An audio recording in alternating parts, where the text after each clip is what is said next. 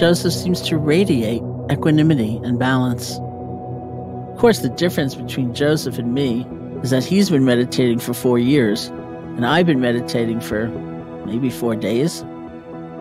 So when Joseph says, yeah, it was a hard morning, but that's okay, it isn't the voice of apathy.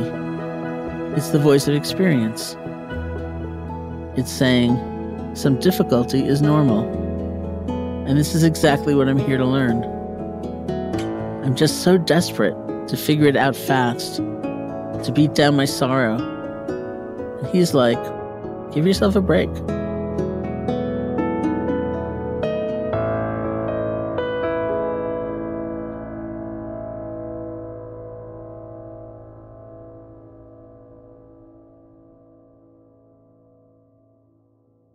By the time Sharon Salzberg is 16 years old, she knows the people around her don't admit to suffering, much less talk about it. A year later, she makes a life-changing decision to travel alone to India to study meditation. It doesn't all go as expected. Through the journey's disappointments, discomforts, and surprise lessons, she finds an unexpected friend, herself. In today's meditative story, Sharon, who I must confess to being a hero of mine, talks about how being kind, especially to herself, became her biggest mountain to climb. In this series, we combine immersive first-person stories, breathtaking music, and mindfulness prompts so that we may see our lives reflected back to us in other people's stories, and that can lead to improvements in our own inner lives. From Wait What? This is Meditative Story. I'm Rohan, and I'll be your guide.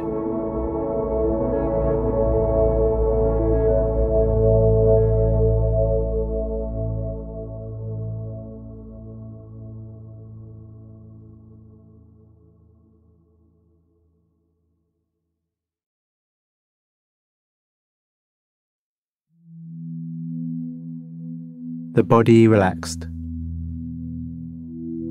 The body breathing.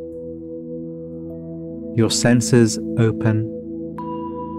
Your mind open. Meeting the world.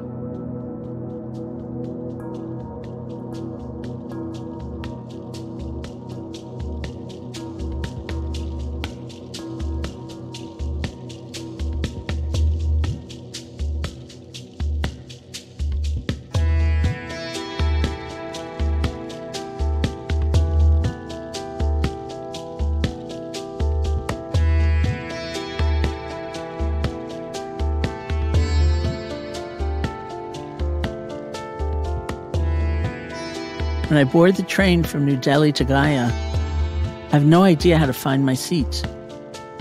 Families crowd into the cars, and people keep trying to sell me chai. It's really hot. I finally find my seat, a wooden bench in third class, where I'll spend the next 17 hours. It's my first time in India, and really, my first time almost anywhere. It's 1970. I'm 18 years old. And before this trip, the longest train I've ever taken was the subway from one part of Manhattan to another. The old man next to me keeps trying to start a conversation about philosophy. He has a long white beard and large, intense eyes. "What's your purpose?" he asks me. I have no idea what to say. I mumble something and look out the window. Yes, I've come to India to study, but I'm not really interested in philosophy. It's the how-to I want. I've heard about how powerful meditation is, and I'm looking for instruction. I'm hoping it might be like paint by numbers. Do this, and then this, and you'll have the keys to releasing unhappiness. So far, though, I'm not having much luck. I've been in India for several weeks, and nothing is working. I thought there'd be teachers on every corner who teach me meditation. There are not. I feel the pressure of time passing. Why can't I find someone to teach me? So now I'm riding this train with a few other students I've met along the way. We're traveling together from New Delhi to Bodh Gaya for an intensive 10-day retreat we heard about. As the train pulls into Gaya, the sun is setting. My back hurts from being on that wooden plank all night and day. We pour out of the train into the station. People crowd around us. Women wear saris the color of eggplants and persimmon. Men in loose pants steer bicycles through the station. The station smells like smoke and tea and ripe fruit. It's a press of humanity, and I'm not at all sure this is a good idea. How did I get here? A year earlier, I'm sitting in a college classroom in Buffalo, New York. Outside, on the university green, you can hear the chants of students protesting the Vietnam War.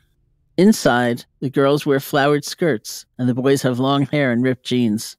There's maybe 30 of us. We're really a bunch of hippies. It's my sophomore year, and I'm in an Asian philosophy class. I'm taking it by accident, really. It fills my philosophy requirement. It fits my schedule. Much of the course focuses on the tenets of Buddhism. The professor paces at the front of the room and tells us, the Buddha taught that suffering is natural and universal. He says this as if it's the most obvious thing in the world. I look around. The rest of the class seems unfazed, but I'm suddenly very attentive. I've not been holding the idea that suffering is universal. I tend to think it's just me. My childhood is difficult. My mother dies when I'm 9. By then, my father is gone too. He has a breakdown. He's in psychiatric hospitals. So I'm left in the care of grandparents who don't really tell me what's going on. My world is full of secrets. I'm sure every other family is perfect, like the ones on TV. I feel deficient. I turn down entrance to a special high school because I'm too afraid to go. I feel alone, afraid, frozen. I'm always waiting for the other person to take action, to get the prize. So when I hear the professor say that suffering is universal, that it's even a natural part of life, it wakes me up. It starts to change the way I see myself. I begin to wonder, what's going on behind the closed doors in all those other houses? For the first time, a new thought crosses my mind. I might be normal.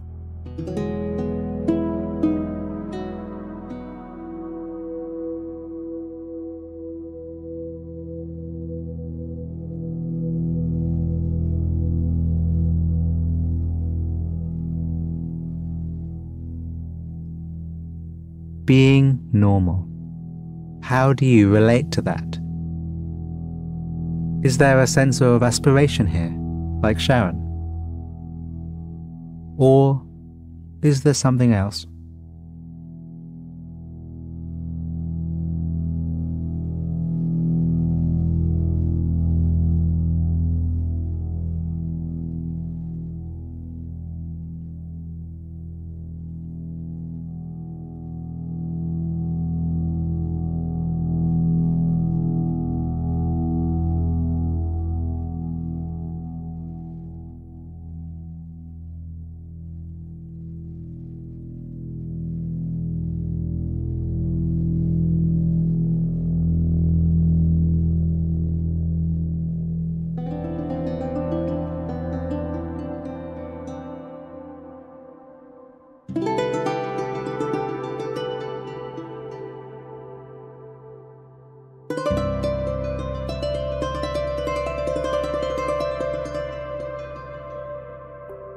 The teacher introduces the idea of meditation.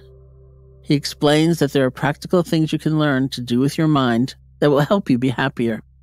I'm intrigued, but it's 1970 in Buffalo, New York, and there isn't anywhere I can find for me to learn more. My curiosity about meditation is powerful enough that it propels me to do something I've never done before. I make a bold move. I propose an independent study project in India, 1 year abroad, where I'll learn to meditate. 4 days before I'm set to leave, I learn that a Buddhist teacher is coming to town. It's Chogyam Trungpa Rinpoche, and I go to hear him lecture. At the end, he asks for questions. I write mine down on a piece of paper, fold it up into a triangle, and hand it in. There's this big pile of questions in front of him, and he pulls out my piece of paper. It asks, I'm about to leave for India. Where should I go to study Buddhist meditation? I'm hoping for a recommendation. He glances at the paper and looks up. He's quiet for a few moments. Then he says, perhaps you best follow the pretense of accident. The pretense of accident. What does that even mean? I guess it means mostly he's not giving me any addresses. And also, he doesn't want it to be easy. I fly from New York to London and take the train, the Orient Express, to Istanbul, to travel overland to India.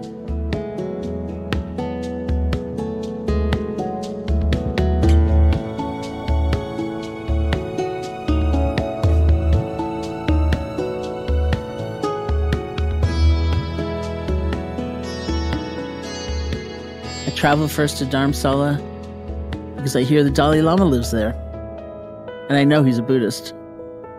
But I don't find an actual meditation class happening regularly there. In a Tibetan restaurant, I overhear a conversation about a yoga conference in New Delhi. So I think, oh, I'll go there, and I'll find my teacher. The conference is terrible, but one of the speakers is an American named Dan Goleman. Years later, he'll popularize the term emotional intelligence. But right now, he's a grad student in psychology, learning what he can in India. Dan mentions that he's headed to a place called Bodh Gaya for an intensive 10-day meditation retreat. Bodh Gaya is the very site where the Buddha reached enlightenment under the Bodhi tree. Maybe this is the pretense of accident I'm looking for. I take Dan's advice and buy the train ticket to Gaya. The streets of India can't be more different from my own experience growing up in the U.S. In my family, we never say a word like cancer out loud. We whisper it, but here, life just spills out before us, joys and sorrows both. Here, I see people in the station who are terribly poor, who are terribly sick, and they're not hiding anything from anyone. I'm frightened, but I also feel the rumblings of something different. The thrill of being somewhere with no apparent secrets, where there's permission to acknowledge suffering. We walk out of town along a dry riverbed and arrive at the gate marking the Burmese temple. Shuffling through the gate with our backpacks, we find a garden growing banana plants as tall as a house. There's a 2-story brick building with a large veranda, and the place is already crowded with students. The men go up to the roof, where they sleep under a large tent. The women, we unroll our sleeping bags in the hallways, where we'll sleep for the next week. There are no rugs. Eventually, we hang up saris on clotheslines between us for a little privacy. I'm new to meditation, but I know some of the people here are important. For example, Ram Dass, the former Harvard professor who's now a spiritual seeker. He's only 39, but he seems old to me, with his shiny balding head and full graying beard. Our first meditation session takes place in the temple library. Bookshelves lean against most of the walls, with baskets and boxes piled on top. The room is crowded, about 70 of us sitting on the floor in circles around the teacher, who sits cross-legged at the front. I sit way in the back, on the bare wood floor, leaning against a bookcase. Our teacher, Goenka, welcomes us in his opening talk. He says, the Buddha did not teach Buddhism. The Buddha taught a way of life. And so everyone is welcome here. You don't have to become a Buddhist. Then we start to meditate. And it's so painful. I sit cross-legged on my rolled-up sleeping bag, and I'm incredibly uncomfortable. It feels like we sit for 6,000 years, but it's just 45 minutes. By the end, I'm exhausted and hot, and my knees hurt. But I know underneath that, this is where I need to be. I think back to what Chogyam Trungpa Rinpoche told me in Buffalo. Follow the pretense of accident. I followed a series of accidents here, an overheard conversation in a restaurant, a disappointing conference, yet with one speaker who changed my life. The only thing I can stay close to is my intention. I'm going to learn some way to be happier.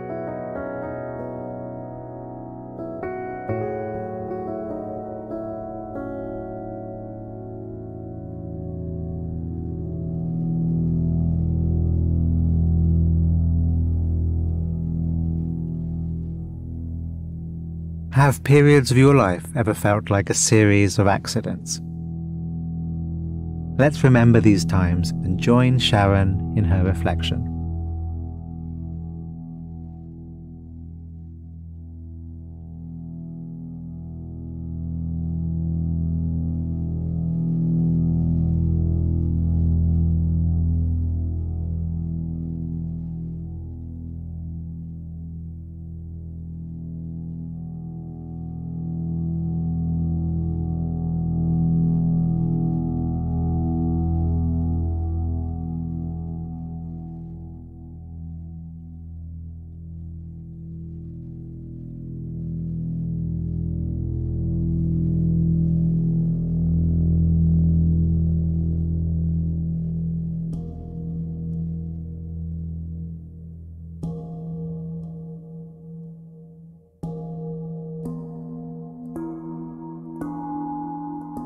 A few days into the retreat, our teacher tells us, this session, we're going to sit with determination. We're not going to move. And I move within seconds. This is impossible for me. I'm doing it all wrong. I can't concentrate. I'm so frustrated. I need this to work, to fix me. And I only have a few days left in the retreat to get it right. I actually say to myself, the next time your mind wanders, you should just bash your head against the wall. I'm just so disappointed with myself. Just then the lunch bell rings. I get in line, and someone behind me asks this other guy, how was your morning? An American voice replies in the calmest way possible, oh, I couldn't focus at all on my meditation, but this afternoon will probably be better. I'm horrified. I think, what's wrong with him? He's so cavalier. I feel worried for him, like, don't you understand? You can become liberated if you take this seriously. I spin around, full of judgment, to see this tall, gangly American with short, dark hair and an unshakable calm. And this is how I meet Joseph Goldstein. Joseph seems to radiate equanimity and balance. Of course, the difference between Joseph and me is that he's been meditating for 4 years, and I've been meditating for maybe 4 days. So when Joseph says, yeah, it was a hard morning, but that's okay, it isn't the voice of apathy. It's the voice of experience. It's saying, some difficulty is normal. And this is exactly what I'm here to learn. I'm just so desperate to figure it out fast, to beat down my sorrow. And he's like, give yourself a break. I don't know it at the time, but Joseph will become one of my dearest lifelong friends and collaborators. And it starts with these conversations in the lunch line and the hallways. One morning during meditation, I feel a tide of anger rising inside me.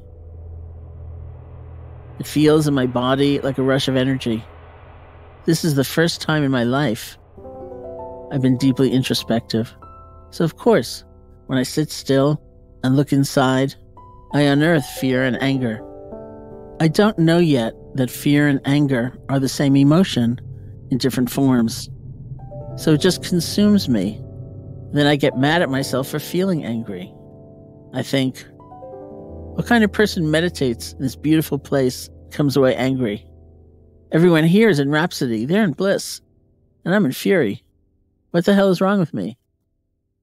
After the meditation, I storm up to my teacher, Goenka, and say, I never used to be an angry person before I started meditating, thereby laying blame exactly where I feel it belongs, on him. Clearly, it's all his fault. Goenka has this big head of thick gray hair and a round, soft, incredibly sweet face. But still I manage to scowl at him. And he looks at me and he starts laughing. It's not what I expect, but it doesn't make me angrier. It just sort of lets the air out of my hot, angry balloon.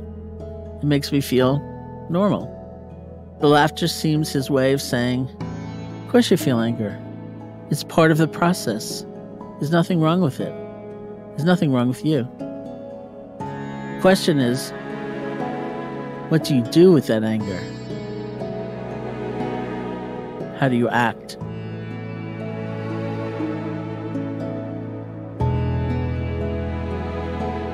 I understand all of this, even though he doesn't say it. And I also understand that he's telling me feeling the anger is good. It's good progress. Because now I can actually notice the emotion. It will take a while before I learn that the skillful response to feeling anger is to feel it, and then even to take an interest in it. I don't have to let it carry me into action that I may regret. But I already feel the lesson that life is teaching me over and over again. We all face challenges.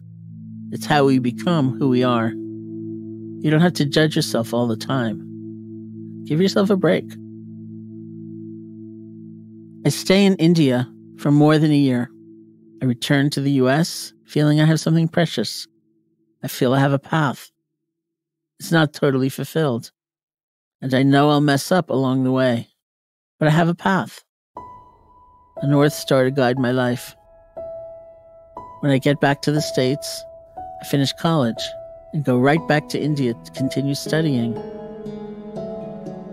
Within a couple of years, after returning to the US again, Joseph and I start leading retreats. Kindness toward ourselves becomes central to my teachings, but it's still one of my biggest mountains to climb. In 1976, Joseph and I, along with Jack Kornfield, opened our retreat center in Barre, Massachusetts. At this point, I've never received formal instruction in loving-kindness meditation, so I just decided to do it myself for a month before we start teaching.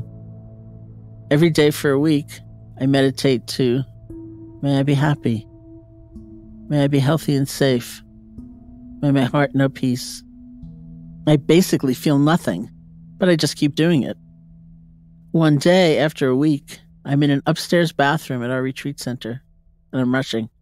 It's a small bathroom, no windows and dingy white tile.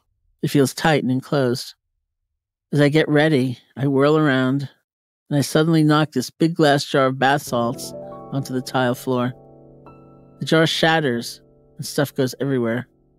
And in this moment, the thought that comes up in my mind is, you're really a klutz, but I love you. And I think, look at that. I thought nothing was happening during all my loving kindness meditations. But something was happening. The problem of incessant self-criticism is not just mine alone, of course. So many people suffer from it. Over time, we start suggesting to other people that they give their inner critic a name, give it a persona, because everything is going to depend on how you relate to that inner critic. Many years after starting the retreat center, I named my own inner critic Lucy, after the character in the Peanuts comic strip. I'd seen a cartoon where Lucy is talking to Charlie Brown. She says to him, you know, Charlie Brown, what your problem is?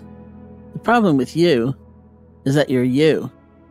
Not long after I see that cartoon and name my inner critic Lucy, something really good happens for me. I flow effortlessly into a yoga posture that had eluded me for years. The first thought I have is, it's never going to happen again. And then I breathe. I respond to the thought with, hi, Lucy. Chill, Lucy. Just chill out. It's not, you're right, Lucy. You're always right. It's not, I can't believe Lucy is still here after all this work. It's, hi, Lucy. Chill. I'm now aware of Lucy, and I know that my awareness is stronger than she is. Nearly 50 years later, I'm still on this path.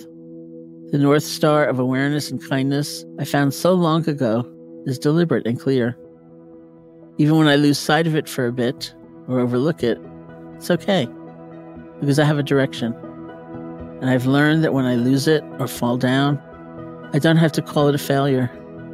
I can see what has to be done to reconnect to my sense of purpose, to reorient to my North Star, and begin again. And the North Star is, truthfully, pretty simple to find again. Be patient. Be kind. Including, no, especially, to myself.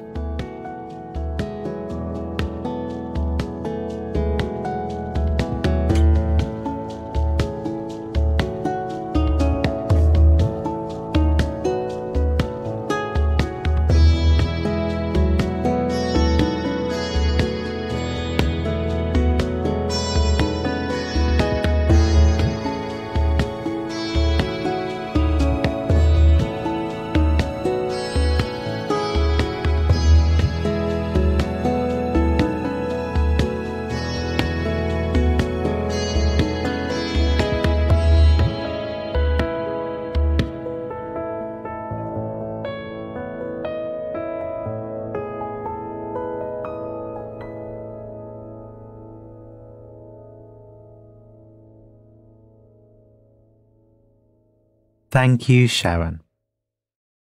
Okay, full disclaimer. As I said up top, Sharon is a bit of a hero of mine.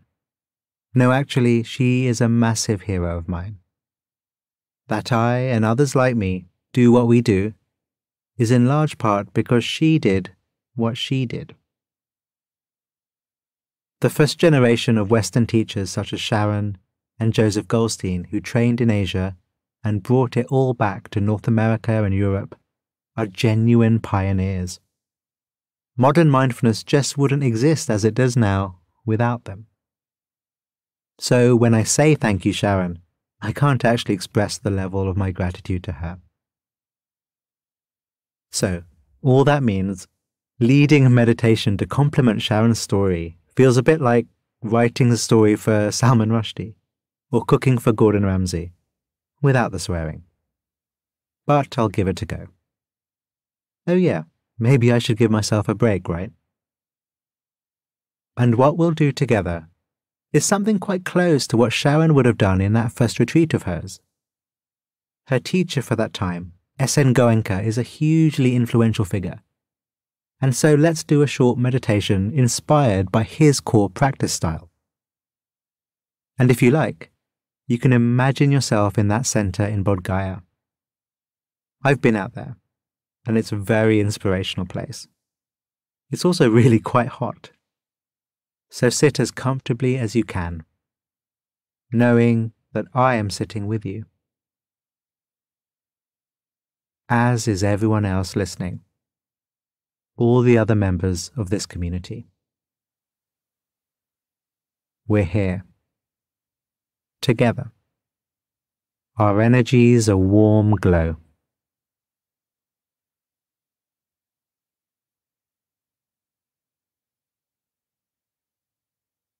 When outside is a bit quiet, and inside is a bit quiet, we can sometimes know our breathing by the sensations at the tip of the nose.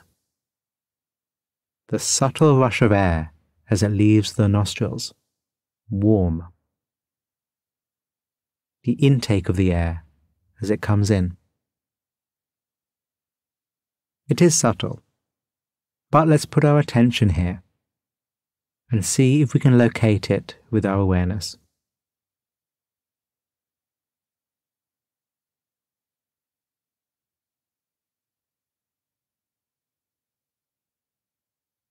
And if we can, resting our awareness, our attention here, at the tip of the nose,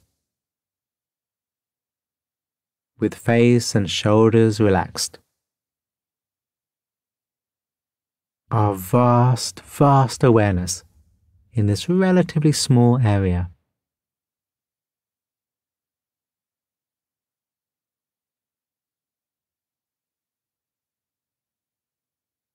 Setting this intention of resting our awareness at the tip of the nose and noticing what happens. Giving ourselves a break if needs be. And if there is a sense of stability here, however small, enjoying it.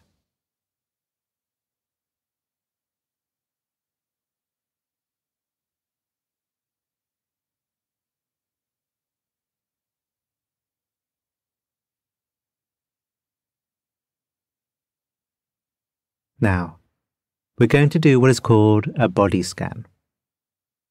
Moving our attention from here at the tip of the nose, here on our nostrils, moving it down the body as slowly as feels okay for you. Knowing what is happening all along the way to the tips of our toes. Just knowing, not judging. Just knowing, with stability as our foundation. Interested in the detail, the fine structure. Moving the attention down to our toes.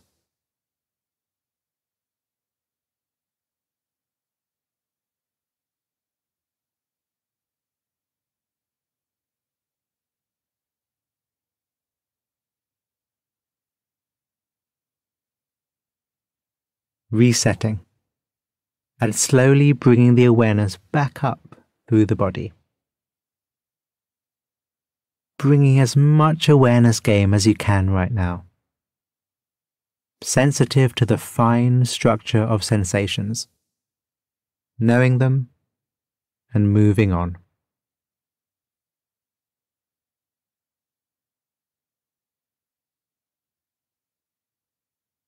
Jaw soft. Self-judgment soft. And continuing to move your awareness through the body, slowly, with mind bright. Your mind knowing as much detail as it flows.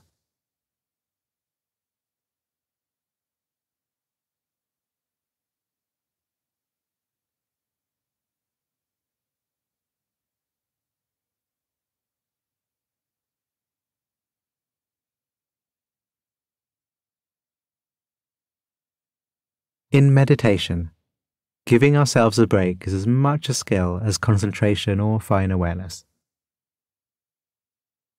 I remember a time when I quit a retreat in despair, angry at myself for not making the progress that I wanted, angry that I wasn't doing it right. Looking back at that time, I wish I'd been more open to learning from what was there, not getting upset about what was not. So thank you, Sharon, for reminding me about how kindness to ourselves is that which holds all wisdom together. And for your kindness over the years. You didn't have to teach, but you did. And it changed everything. Made everything.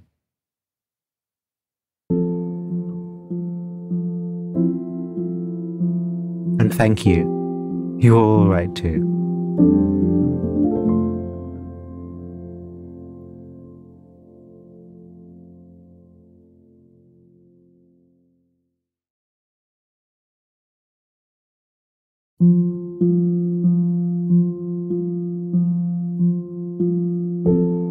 Meditative Story is a Wait What original. Our executive producers are Darren Triff and June Cohen. Jay Panjabi is our supervising producer. The series is produced by Dorothy Abrams. Original music and sound design by Ryan Halliday. Our script writers are Hannah Brencher, Peter Keckley, Marie McCoy-Thompson and Florence Williams. Mixing and mastering by Brian Pugh. Special thanks to Emily McManus, Anna Pizzino, Sarah Tartar, Kelsey Capitano, Tim Cronin, Sami Oputa, Leah Serametis, Colin Howarth, Chineme Ezekwena, Charlie Menezes and Adam Heiner. And I'm Rohan Gunatillake, creator of the Buddhify Meditation app and your host. Visit meditativestory.com to find the transcript for this episode.